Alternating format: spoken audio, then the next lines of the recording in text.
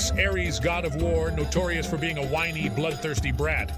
Once got punched in the face by Athena and cried to his dad, talk about a bruised ego and face. 7. Apollo, god of music, poetry, and ironically humility. His music was so bad once that the walls of Troy literally started crumbling. Now that's a mic drop and building drop. 8. Artemis, goddess of the hunt, known for her fierce independence, accidentally turned one of her friends into a bear when she interrupted her bath. #awkward encounter Thursday. 9.